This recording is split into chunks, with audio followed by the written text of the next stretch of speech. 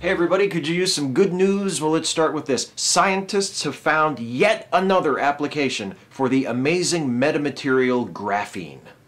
Graphene, composed of a single layer of carbon atoms, has already been the subject of research in a wide variety of areas as scientists look for ways to apply it in the fields of medicine, electronics, energy production, and more. Now, scientists at EPFL, the Swiss Federal Institute of Technology in Lausanne, have found a new use for graphene as a molecular sensor.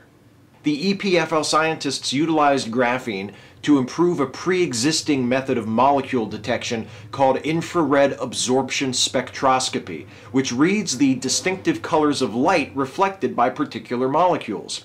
This method is unreliable when used to detect very small nanomolecules because the photons directed at them are so much larger than the target molecules themselves.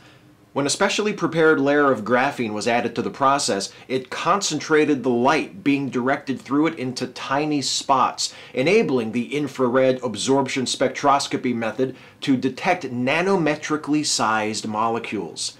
The scientists behind this project suggest that it could be used to detect the presence of various biomolecules as well as polymers.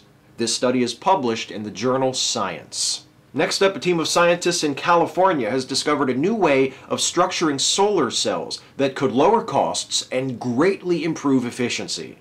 Scientists from UCLA, working with the U.S. Department of Energy's SLAC National Accelerator Laboratory, found that by assembling components on solar panels to more closely mimic the systems used by plants to conduct photosynthesis, they could capture and store greater amounts of solar energy, even using low-cost plastic solar cells.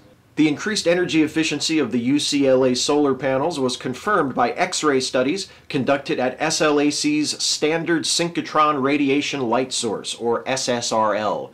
SSRL will also be the site of follow-up research that will focus on how to incorporate this new structure into commercially viable solar cells in order to harness this new and improved method of capturing the sun's energy and converting it to electricity.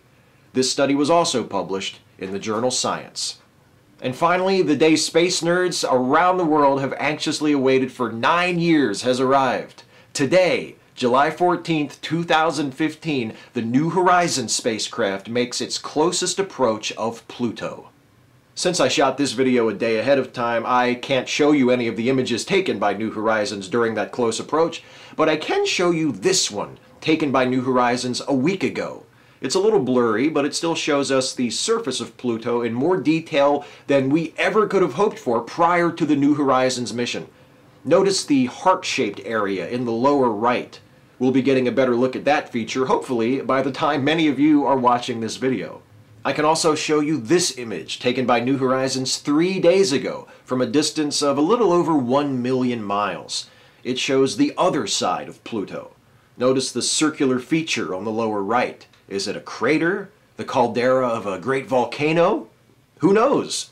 Maybe we'll find out soon. Are you excited? I'm excited. I think it would be fair to describe my state of mind relative to the New Horizon Pluto flyby as quite excited. Graphene is used to improve molecular sensors. A new design could significantly boost the efficiency of low-cost solar panels, and New Horizons is finally about to reach Pluto. That's the good news.